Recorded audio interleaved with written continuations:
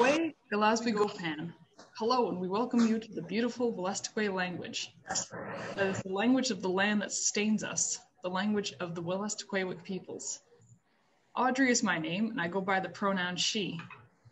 I am a student of the Advanced Studio Practice program here at the New Brunswick College of Craft and Design. Today is our 10th lecture, and it's great to have Elizabeth Demerson as our guest speaker today.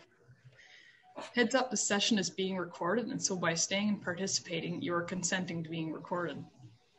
A gentle reminder that you can be seen and heard. Please, if you haven't done so already, turn your microphones to mute to avoid feedback. And if you are experiencing glitching, turning off your video can help.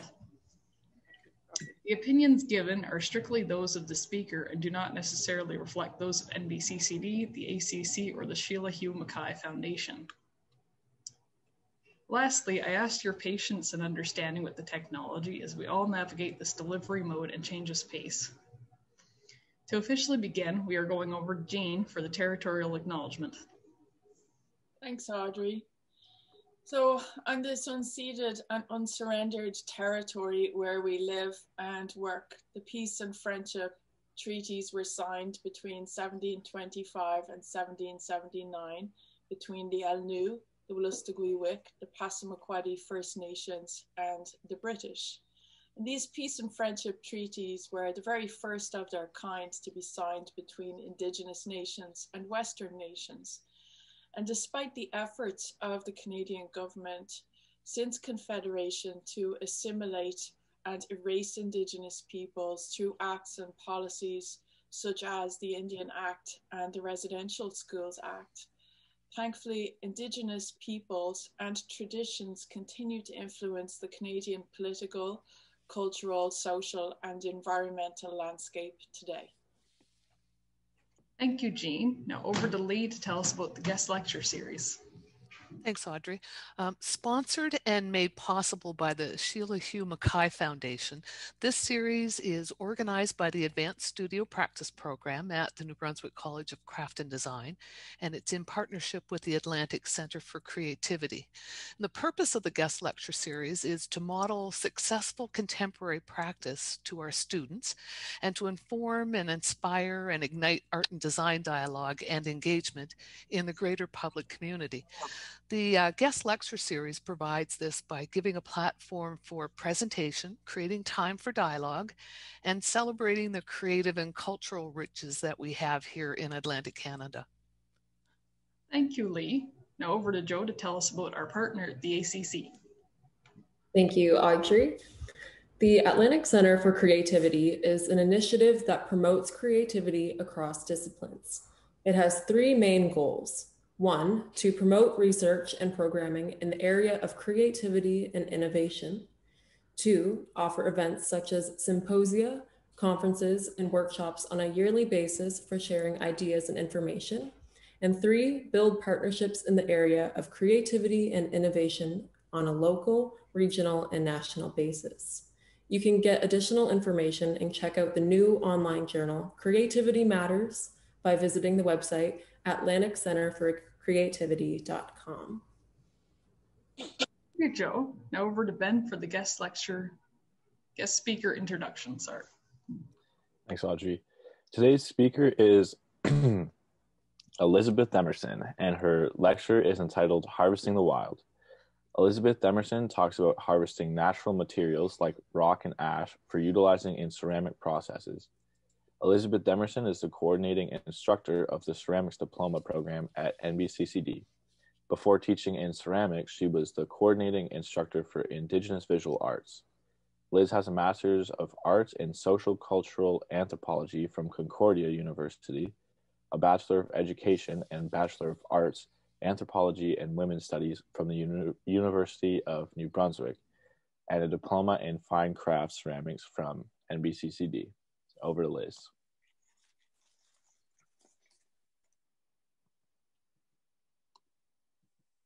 You're on mute.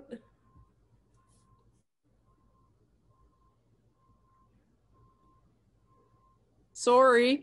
That's okay. I forgot I'm muted because there's all kinds of stuff going on here. I'm in the ceramics studio and everyone is here having lunch and hanging out so they can be here live, and I have it all posted up on a TV screen. They're firing a kiln, so you're going to see lots of people coming and going. So thank you all for coming. As you know, I'm Liz Demerson. I'm a ceramic artist, a potter, a teacher, a mother, a wife, a daughter, a sister. I have a lot going on right now and life is very busy, but to be perfectly honest with you, it's always busy. It always has been, and it always will be. There have been times in my life where it's been both easier and more difficult to get into the studio to make. At times it's been simply a deadline that gets me in there, and other times it's been a personal or an emotional need to be in there making. And sometimes I've needed to take a break and take time away from making. And those times have been actually the more difficult times in my life. But those were the times that I had to really keep my goals clear. I figured today that the best thing for me to talk about is, since I'm tuned into teaching and to students and to growth, would be about my journey through the arts and about my current work right now in natural materials and ceramics.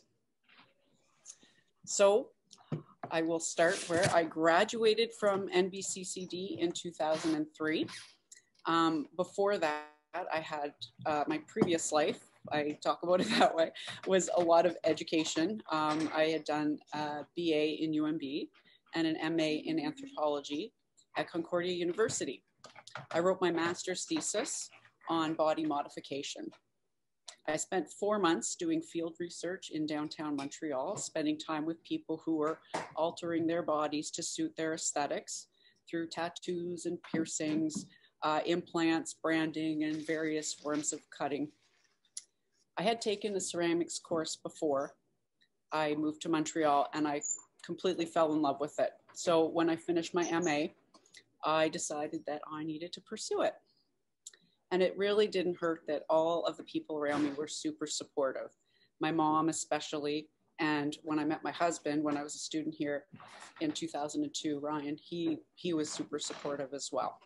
So I'm going to share my screen, and hopefully it works.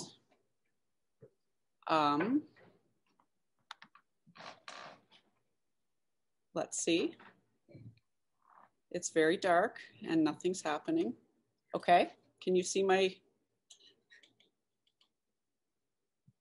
Yeah, okay. We can see. Okay, cool. So my early years of production were filled with sleek, colorful pots, mugs, plates, teapots, a full functional line. I sold at the Boyce Farmers Market, at craft stores around the Maritimes in Ontario. I did wholesale shows and retail shows. I did craft sales around New Brunswick, Nova Scotia, and I even did the One of a Kind show in Toronto one Christmas. I love doing craft sales. There's the excitement of producing for it, talking to people about my work, helping them pick out gifts, and of course, being paid for making pottery. I did this for 7 years. And during this time, I opened up my studio and my gallery at Hoyt House in King's Landing. Liz, sorry for interrupting. Your screen is on presenter view, and you might want to just put it on is. Play slideshow so that we see the one slide for each screen. Slideshow? You may need to exit. Yeah, there we go. That's fixed. Thanks. Okay, so you can just see like it's bigger. Okay, awesome. So when I was at King's Landing, I had no affiliation really with them. I was renting a space, and so I didn't have to be historic or anything. And I have absolutely no pictures of this time. I have a whole lot of these. I have a big stack of my pamphlets, and that's it. I had a hard drive mishap, and I lost all of my pictures, which is unfortunate. These now I use for labeling my glaze buckets. So yeah, so this was an extremely fun time though. I had this beautiful studio space. I had a big gallery section. I was able to work at my own speed, prepare for sales, wholesale shows, and sell to the general public. I picked fresh flowers to display in pots and was able to arrange them on shelves. And my husband even dabbled a little in ceramics at the time. He liked to fire raku in the yard. And customers would frequently come in and tell me that my garbage can was on fire. So that was fun. I had also had a studio bunny named Raku, and he was a free range bunny that entertained visitors. I learned a lot during that time. I didn't have any business training, like we didn't, at NBCCD, we didn't give that business training at the time. And so I had to learn a lot through trial and error. I took some business courses through the CBDC, and I tried not to take myself too seriously and learn from mistakes. And both of those things were difficult.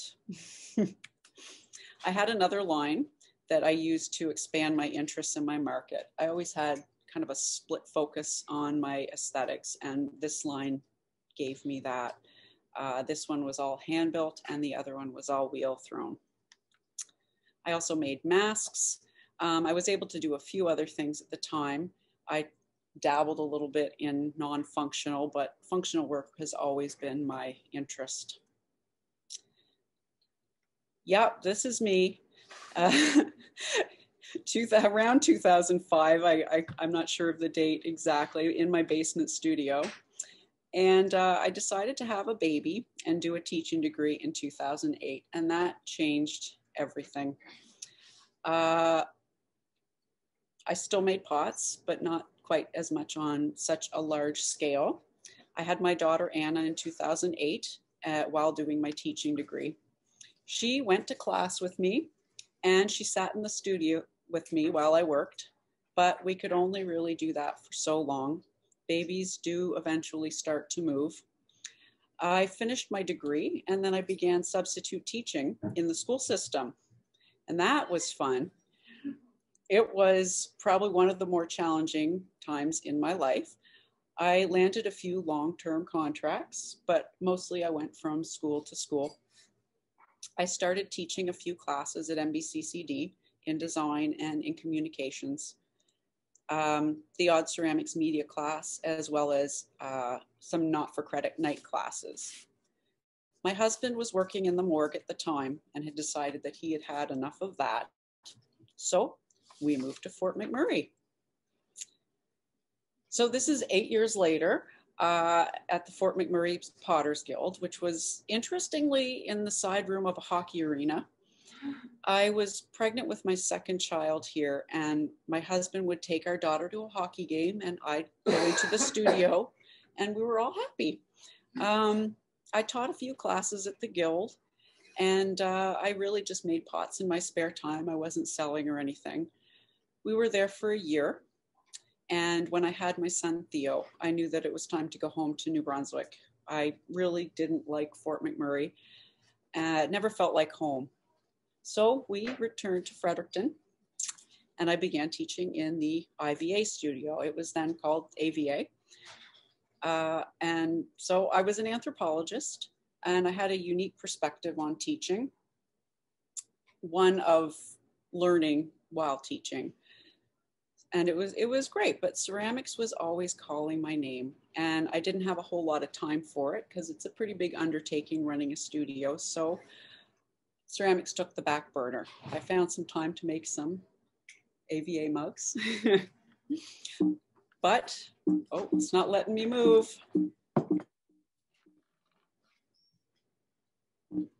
What do? It's not letting me go to my next slide. You might need to just go out, just escape, exit, and then bring it back up again. It won't let me do that either. Stop share? Yep, try that. Stop if it share. helps. Yep. And then reshare? Yep. Will it cycle through on the screen before it's shared? Uh-oh. Liz, do you see the little arrow? If you move to the bottom left-hand corner of your screen, there's an arrow. Now you want, now use the forward one. Yeah. Oh, there you are. Okay. If you want to minimize this, you can hit that. Oh. Okay. Thanks. Sorry. It's okay. So in AVA, I was able to learn a whole lot of new mediums. I learned how to bead and make baskets and quill. Oh, this one. I'll figure it out. There we are. We made drums. I learned how to carve wood and harvest sweet grass. We did pit firings, a large powwow drum, and even a mini birch bark canoe. This time opened me up to using and appreciating Mother Nature for all of her gifts. And it really made me see the natural world around me as a huge avenue for inspiration. Then I began teaching in ceramics in 2016, and I was able to completely focus on ceramics. But the inspiration from AVA and nature took me a little bit of time to see. But once I realized it and saw it, I dove straight in. And this brings me to my current journey in ceramics.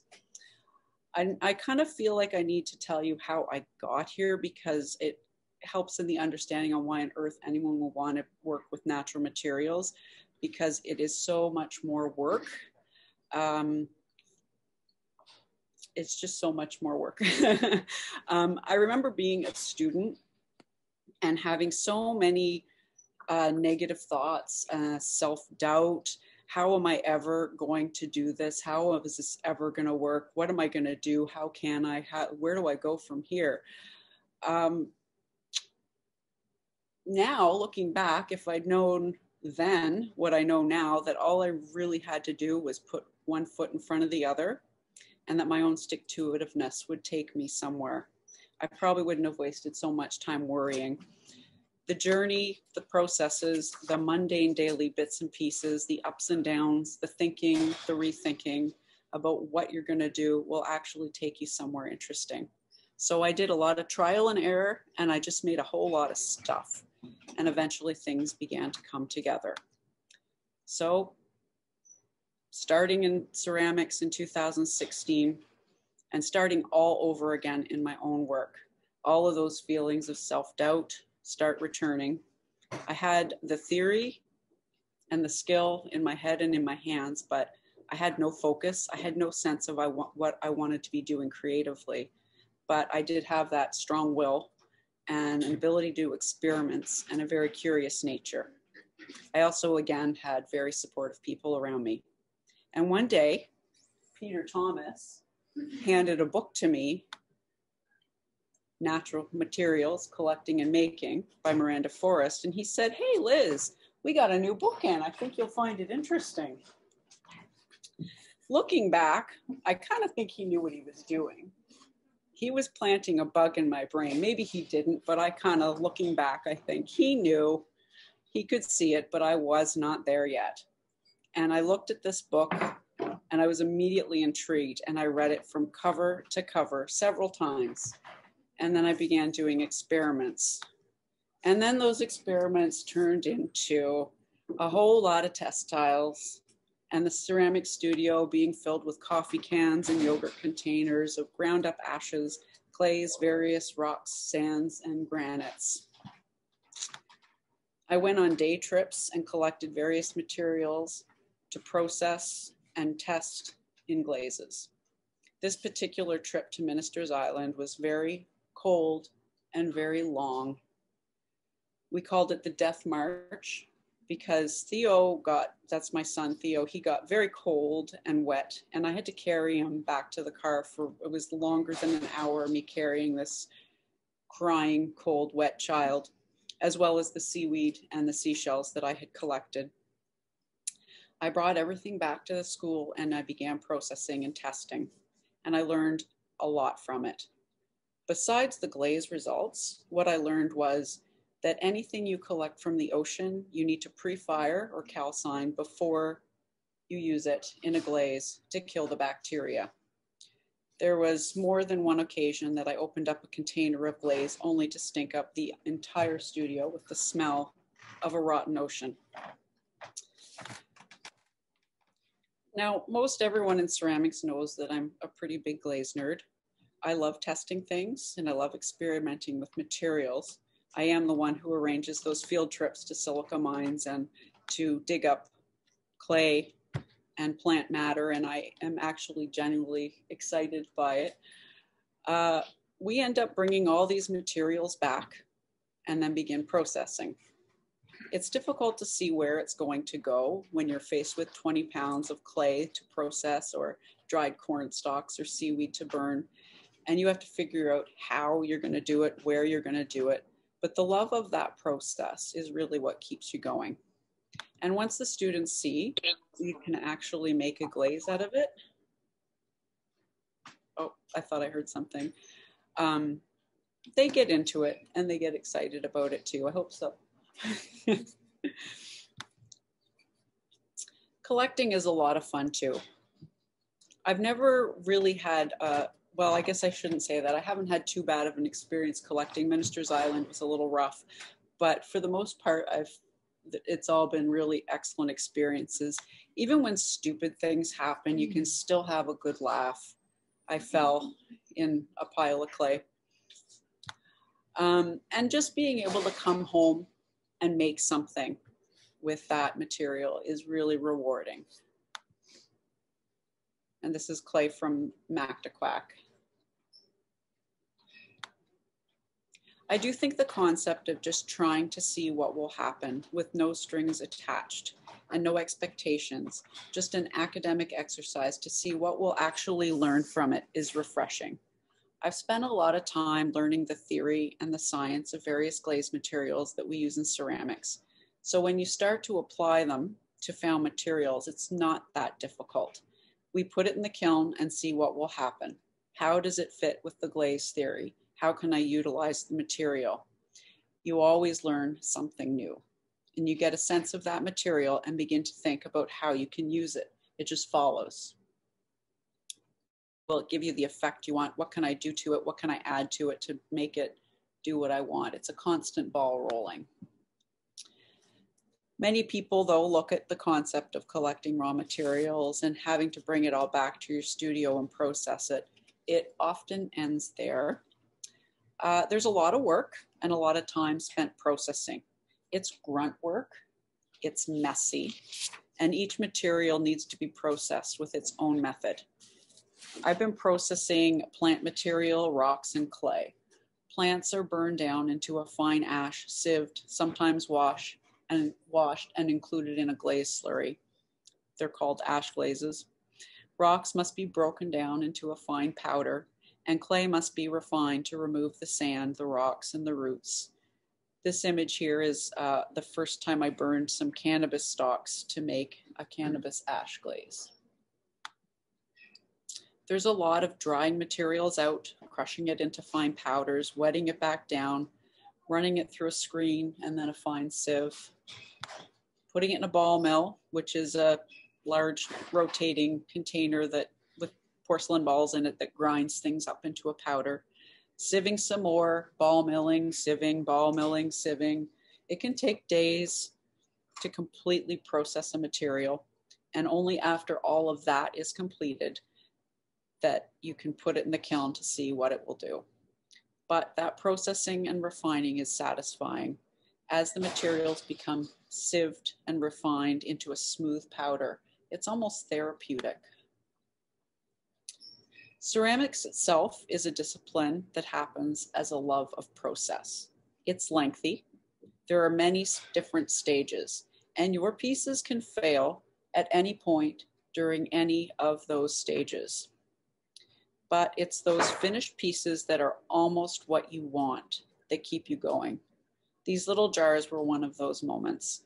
They were almost what I wanted, and they launched me into the beginning to work on the recent showing that I had at Gallery 78. I've done a great deal of experiments with different materials, and I'm always looking for more, although not always intentionally. I just find them. I do spend a lot of time kayaking and hiking, and just spending time outside and in nature. I think the reality of my crazy life makes the peace and the randomness appealing. These moments are inspirational and recharging. I love the way nature creates textures, lumps and bumps, smooth perfection and gnarled edges. I'm always collecting pretty rocks on the beach or some interesting looking sand. And when I'm making pots, I find the textures inspirational. I have found that it is important to always have some sort of container with you. Too many times I found myself trying to jam as much sand or seashells into a Tim Hortons coffee cup as I possibly can, only to have it spill out all over my car. My kayak becomes the ultimate clay container. It's regularly a mess, but I really don't care. The wonder of what it will look like when it's fired, what I can add to it to make it something, it's incredible. It's an amazing thing. And when it works out into something interesting, it's all worth it. So last summer, my family went for a hike to Dunbar Falls. It's off of the Nashwauk River. It's a rough trail, but the reward at the end is amazing. There are beautiful falls at the end where you can swim and you can have a picnic. So on this walk, I reached out for balance while I was crossing a stream, and I realized that I had my hand on some dried clay, and it was purple. So I, of course, immediately started collecting it into my lunch bag. And yes, this was before the picnic. I brought it home and I refined it and I wedged it into some porcelain. It, of course, fired red-orange, as everything seems to. But it added a richness to the pots, a sense of location, geography, and warmth. This pot here is completely local. Every material in it was something that I collected and processed.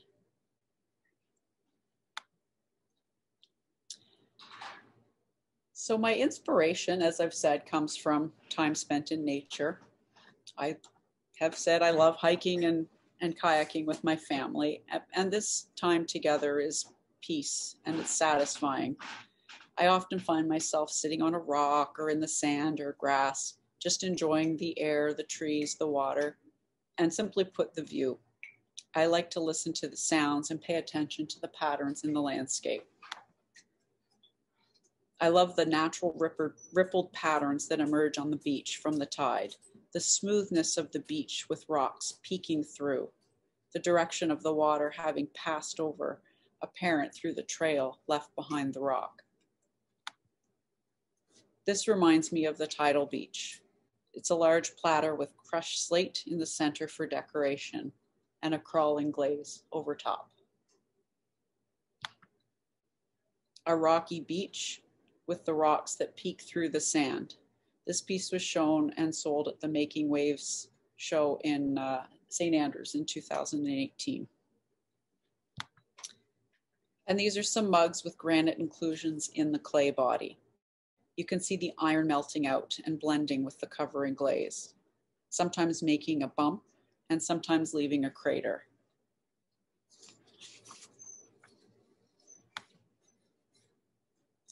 And in the water, I found this algae one hot and sunny afternoon on the Nashwauk River, and I couldn't believe how fascinating it looked. It's disgusting, right? But it's kind of pretty with the sun reflecting off of it and the bubbles. And don't worry, I didn't collect it. I just appreciated its appearance. And I found similarities with my pots, with the algae and the bubbles and the slime. And these ones as well. In ceramics, there tends to be a connection to the earth regardless. All of our materials come from the earth. However, with purchased clay and purchased materials, that connection can be quite removed. The materials are mined around the world and shipped to you from your local supplier. Through collecting materials from the local geography, that connection is so blatant. The time spent in collecting, processing, and then designing and applying the materials to the pots creates a super satisfying and unique piece. I go back and forth in creating functional work and larger one-of-a-kind pieces. Although my more one-of-a-kind pieces are focused on function, they're just a little bigger, and the glazes are a little less functional. And my functional work is completely all over the place. I used to do a specific line, but now that I'm teaching, I tend to experiment with different techniques, different clays, different styles, and different glazes. It keeps me able to help students who have very different interests than mine. So my functional work tends to be a potpourri of glazes and glaze combinations. Some are from natural materials that I've harvested and processed, and some are not. So my functional work tends to be, well, kind of one-of-a-kind pieces as well, not production pieces. I just really love making pottery, and my heart really lies in function. I make pots because I love using pots. I really love using pots. So my sense of form is fairly curvy and feminine. I love pillowy, curvy pots that have a sense of volume. And I vary my forms somewhat. I tend to do fairly rounded forms with dents in the side or sand applied to the surface. The glazing can be variegated color, blending of glaze layers, drippy ash glazes that run over the sand and the rocks, to smooth celadons and copper reds. I really love copper reds actually because I love how the color seems to grow in the glaze. This is a seaweed ash glaze. I do believe that was from Minister's Island. I love the textures in the glaze and how you can see the running of the rivulets and the pooling and the throwing marks. This is also an ash glaze. It's actually the same ash glaze. It's just developed a lot of carbon trapping. So the gourds have come from a fascination with the curvaceousness and contrast between their forms. Some are perfect, smooth and round. Others are smooth and squashed, and others still are warty and gnarled. All beautiful and all from the same plant, but so different and so interesting. I also love the reflected textures from nature, the gritty, sandy texture of a coarsely sieved ash glaze, the wardiness of coarse sand melting out from high temperature firing. I've been wedging rocks and sands of various grits or meshes right into the clay at cone 6 or 1200 degrees Celsius. Whether or not it melts out depends on the covering glaze. And at cone 10 or 1285 degrees Celsius, that sand will melt out into warts or bumps or craters, and it will mix together over the top. I love seeing the iron from the rock or the sand melt out and blend into that covering glaze. And sometimes it doesn't. Sometimes it will leave large coarse bumps decorating the side of the pot. I love the unpredictability of the inclusions in the clay, of throwing the form and testing my skill. Can I keep it the form that I want it to be? In some, I appreciate the inclusions, the subtlety of those inclusions, and some I appreciate the excessiveness. So as I've mentioned, one of my one-of-a-kind pieces tend to be focused completely on natural materials. I collect the materials often in smaller batches. Therefore, the pieces themselves, while technically they could be reproducible, they aren't simply because I tend to move on to another material. Processing is such a big job, and time is always an issue in my life that I tend to work in smaller batches. The final pieces for my showing at Gallery 78 this past fall are what follows. The preparation for this showing took me about 2 years. First starting with the forms, clay harvesting, and then a lot of glaze testing. The final pieces were all made during the COVID shutdown and fired in an electric kiln at Cone 6. These were preliminary pots, and the following ones are my favorite ones from the show. This is a wood ash glaze. They're all fired to Cone 6, and this pot uses a coarsely sieved ash glaze that leaves bumpy, almost an iron cooking pot-like texture. And you can see all the lumps and bumps and warts. I like to call them warts, just because they're cute. This is the same glaze on these pots as well.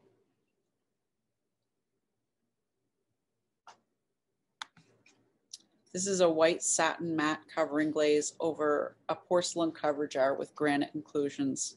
The glaze actually pulled the iron out of the granite and also left some lumps and bumps and craters.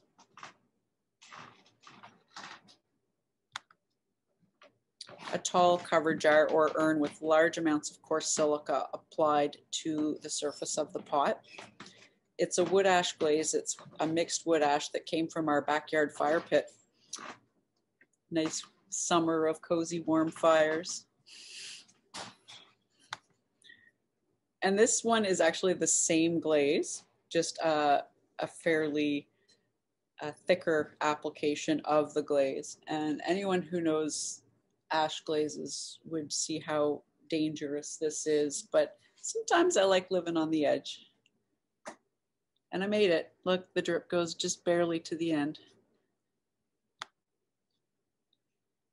I was trying to see what would happen if I put too much coarse granite on the side of this pot.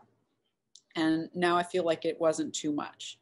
I find that you always have to push a little too far in order to see what is enough and what is not enough. And this pot has granite glaze on the surface. It was made with my regular boxed Cone 6 porcelain clay, but it does have an interesting story. I was refinishing a cast iron pot, scrubbing the rust off of it as it had been left outside over the winter. And as I started to rinse it, I realized that I was dumping iron oxide down the drain and I could be using it in clay. So I began collecting the iron, despite my family around me going, "What on earth are you doing?" That's okay. The beauty of getting the iron in this way is that it was not refined and it was not finely ground. It was chunky and it was interesting. So I wedged it into some porcelain and I threw this pot. And then I began to apply it to the outside of the surface of the wet clay. The irregular speckles stayed firm with the granite glaze, even though it has, even in the thick drippy spots, it stayed nice and firm and made some nice speckles. This one was my favorite pot out of the showing. The black ash glaze crawled just enough on the upper portion of the pot. The white clay stained with iron underneath, peeking through, almost glows. Yeah, I know. This is where I am now. It was the only one I could find. So right now, I only sell to one store, Sue Lawrence's Gallery and Hair Salon, because that's really all I can supply right now. I just delivered and finished and delivered 300 mugs to the New Brunswick Union, and that took a lot of the COVID shutdown time as well. And I'm playing with marbling clays and layering glazes. I'm making a lot of mugs for Christmas right now, and I'm still always looking for found materials in my adventures. And I plan to do a lot more experiments with the cannabis ash, as I have copious amounts of stalks that need to be burned. So as I draw to a close, I have these points that I would like to, I hope, are takeaways from all of my talking and rambling on here. Try to approach life with a sense of humor, especially approach yourself with a sense of humor. Surround yourself with supportive people, people who prop you up and support you. Stay away from those who don't, and always be one of those people who prop other people up rather than tear them down. Keep going and keep making, even when life takes a detour. Keep your goals in sight. Reevaluate often and keep moving in the direction you want, even if they're baby steps. Thank you very much for hanging out with me. I will stop sharing. Thank you so much, Liz. That's wonderful. Does anybody have, I haven't been checking the chat because I've just been talking. Does anybody have any questions or comments?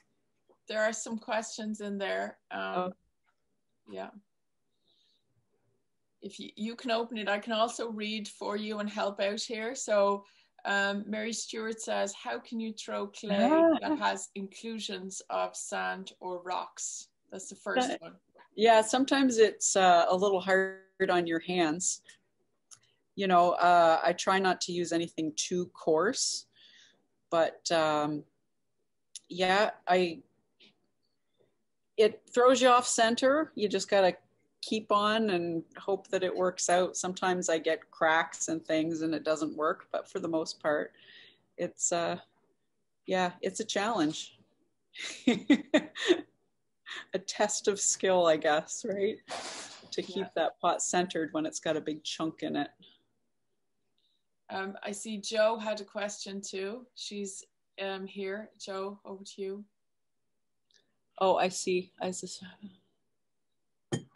I'll read it. Liz, as a student, I find I often have self-doubt and struggle with my line of work. And what point did you overcome this? And how would you say you did overcome these feelings? Do you still struggle with this today? Absolutely. I don't think self-doubt ever goes away. You just keep going and try and turn that off, because no matter what you do, you're always going, oh, what am I doing? It's just always there. And you gotta really just ignore it, turn it away, and keep going. Keeping those supportive people around you is also really helpful, because it gives you that little, okay, I'm on the right track. I can do this. Yeah. Thanks, Liz. Anita has made a comment and observed, no matter how successful, everyone suffers from imposter syndrome. So, absolutely. What do they say? Fake it till you make it. Yeah. That's it. Yeah, you just do. You know, you have your goals in your head and you know what you want to do, and you just have to keep doing. Don't give up. Liz, people, I'm just looking, Jennifer Lee has said she's loved hearing about your practice, and Tracy Austin has also thanked you. They said that was a great presentation. Awesome. There was a question from Matt Cripps. He said, what's the next natural material you plan on exploring? Well, I'm really still looking for clays that are interesting. I've been doing mixing of clays together to see if I can find something that will throw well and fire to a temperature that I want it to fire to. Most things around here I find will fire to a really low temperature. They're earthenwares, and that's fine, but it's not the temperature that I like to work at. So I've been experimenting with mixing things together, different clays together. I'm going to be doing a lot of, like I said, I have this large amount of cannabis stalks that I have to burn down. So I think I'm going to be doing some cannabis ash glazes, seeing what else I can come up with. So Jo had another question. She said she missed what it was you had retrieved for your glaze on that from the Death March. Well, I got some seaweed and I got some seashells, on that trip. And the seaweed I burned down into an ash and I used in some glazes. And the seashells, the processing of them is you just have to fire them to like a bisque temperature. It's like 950 degrees, and then put them in a ball mill and they grind up into a powder. And it's essentially calcium carbonate that you're using. Cool. So in glaze. Basically, you could really take any natural materials and grind them down and make them into a glaze. Absolutely. Cool. Yep. It will melt. If it will melt, then yeah. So there's lots of comments and questions coming in, so I'm just going to read them through the list.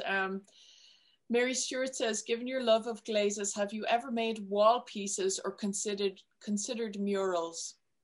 I have not. I've done some flared bowls with stuff in them to, you know, different glazes and different inclusions, but I haven't done anything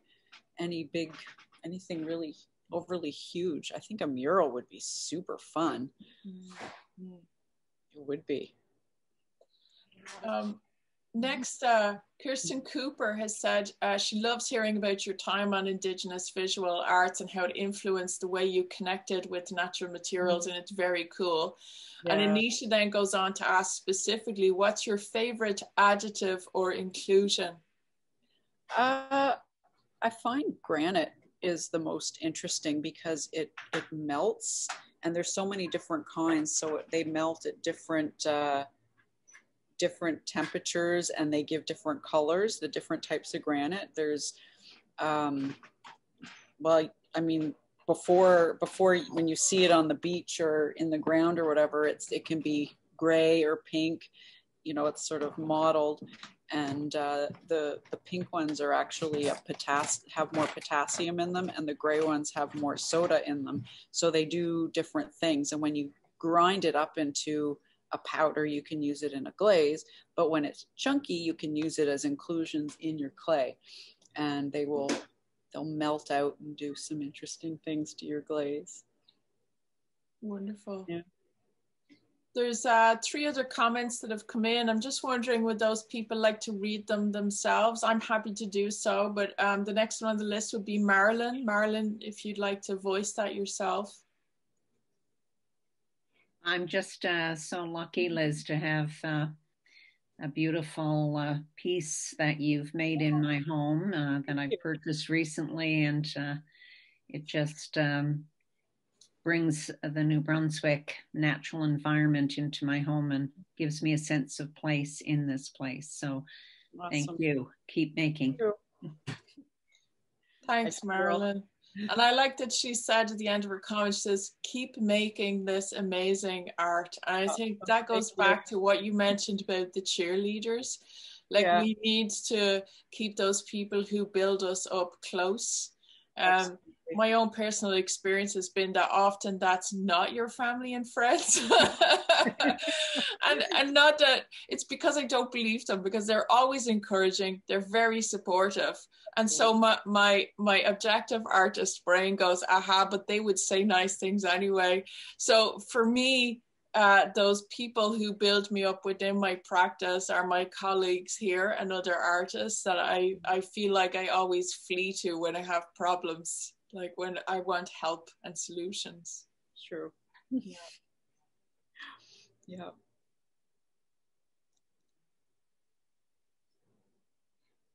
There's some other comments here. Masha said it's awesome. Thank you so much. Jen Lee has said your curiosity about materials is inspiring, Liz. Sense of play mixed with glazing, chemistry, science.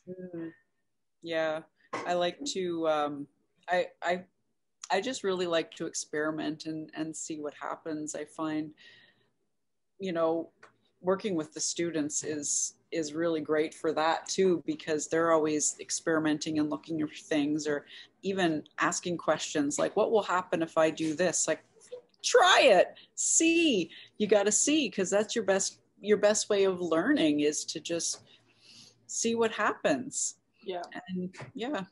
Liz, I'm also interested in your pivot from your original master's degree. I know, it seems like a whole other life ago. It really does. Well, I went to university and I studied anthropology, and I've always been the person that just, I go where I like what I'm doing. And my problem has always been, I love everything. I would take a class at university and I'd love this and I'd love this. And then once I found anthropology, I was just, okay, this is great. I'm going to do this. So I just kept going. And then when I finished my BA, I took a year, because I decided I'm going to do a master's degree in anthropology, because that would be good. I didn't know really what I wanted to do with my life. So I took a year because everything seemed so, those applications just seemed so daunting. And I took a ceramics course here at the college with Peter Thomas. And yeah, I was hooked, completely hooked. And then I got my acceptance letter at Concordia and realized, oh, I have to make a decision. And then they gave me what's it called? A grant, a student, like a teaching position, a student teaching position. And so I was like, oh, well, I have to go now. Like that's pretty cool. So off I went to Montreal for 2 years, and I took all my pots with me and I used them every day. And, you know, I mean, I dove into my degree head first, and I followed what I loved there.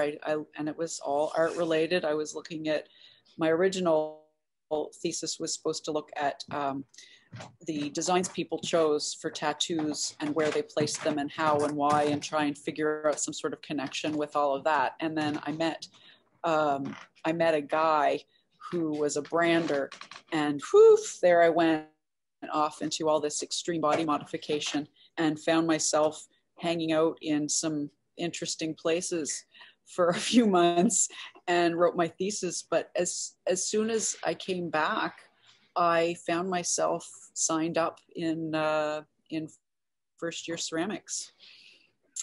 Yep. It just, I don't know. It was just, I had to make. I just wanted to make, and I really couldn't see myself in a university academic institution. The thought of doing a PhD in anthropology was there, and you know, I thought, you know, but that's a 10-year commitment doing a PhD in anthropology, because first of all, you have to spend a year doing a participant observation, and then you have to go write it, and you're teaching, and it's, you know, there's a lot to it. And I didn't love the culture at university. I didn't love that. So, and when I came here, I mean, NBCCD is such a great place to be. You just feel like you belong here. And then I started making pots, and I started using pots, and oh my goodness, the possibilities. So yeah, I was hooked. Yeah, you followed your gut, obviously, right? Like that's, yep. Yeah, through a lot. Yeah. I think too, there's a lot of parallels with the kind of amount of testing and science and rigor and investigation and hard evidence, all of that stuff that you have to put into your materials, gathering them, processing them, testing them. Yeah. And so, you know, it equates to the same level of rigor. And I think for many of us who even, you know, we sometimes enjoy the thinking and the acquisition of new knowledge, because that can be like really exciting. But I've also found that I miss the embodiment. Like I need something grounded. I want something real to make and do and to hold and to give purpose to the thoughts that I think and the expressions of ideas and all of that new knowledge. So yeah. I find that it's not always that we veer away from things that are more intellectual or academic, but rather we're able to kind of seam both of those worlds together to produce real physical, tangible objects as well. So that is so true. Yeah, that is so true. I always found that I like theory and I like science, but I found the tangibleness of and the practicality of putting it in a kiln, seeing what it will do, and then being able to take it out and eat your yogurt from it. It's just amazing. There's some new comments that have come in. Grace Boyd, and probably I think Susan might be there too, says, thank you, Liz, stunning research. And Carrie Nolan has a longer comment too. Carrie, do you want to voice your comment? Sure, I just said that with the cockpit, the kayak cockpit made me chuckle. We're all on mute while you're presenting, but I did have a chuckle over here, and just that there's the blend between your recreation and your gathering, and just love hearing you talk about the pieces. So thank you. Yeah, I find I think maybe it's a ceramics thing. We tend to live our practice a lot. I think it's I don't know, I'm not sure why. We just it's maybe because there's so many processes and you're always multitasking, and so no matter what you're doing, you're like, are my pots drying?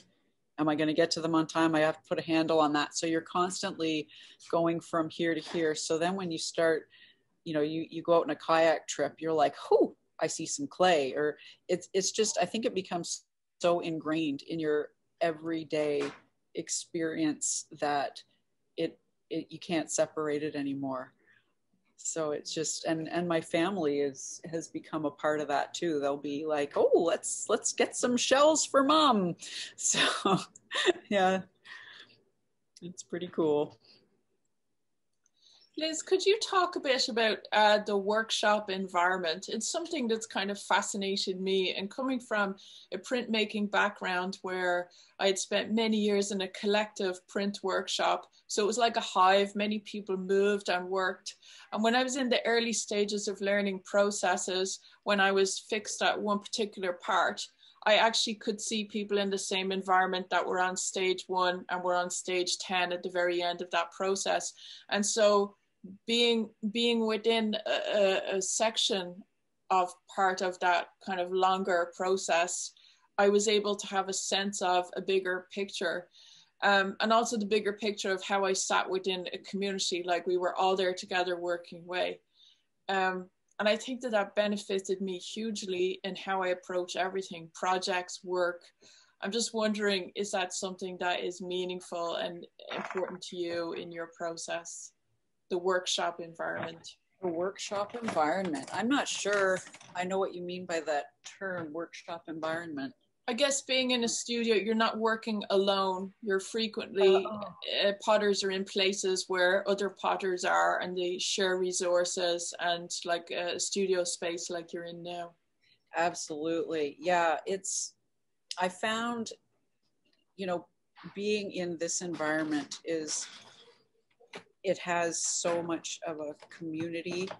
We all are always bouncing ideas off of each other. Everybody is always discussing what they're working on, how they're working on it. What should I do here? What do you think of this?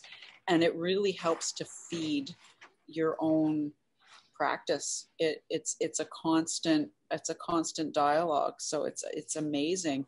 And then when you go into your own studio by yourself, like when I was a student here and I left, I missed that unbelievably, because it was just me in my studio trying to navigate everything. And I had nobody to say, what do you think of this teapot? Mm-hmm. It was just me. So, you don't get that feedback. And, you're getting feedback from customers in your shop, but it's not the same. It's not the same to get somebody who gets what you do to really say, hey, you know what, that's spout. We were talking about spouts earlier. That spout is too big or whatever, you know. Yeah, you need that. And it's, I find in our world, it's so important. Yeah. I've observed that too, that the potters seem to grow quite close, and that those relationships that are built within the studio exist and expand beyond the walls of the college afterwards. It's like a wonderful, supportive, tight-knit community. Absolutely. Yeah. It is a great group, because you can, you know, potters will share their glaze recipes.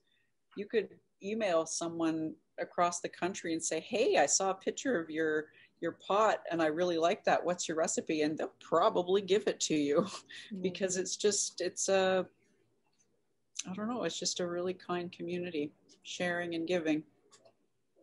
I remember Tomo, when she shared about her practice last year at Tomomi Ingalls, she had mentioned how even in building a kiln, when they made an outdoor firing, it required, like, there were 3 or 4 people working on it for, like, you know, days on end to build and to, you know, apply the wood and to make sure the fire was going.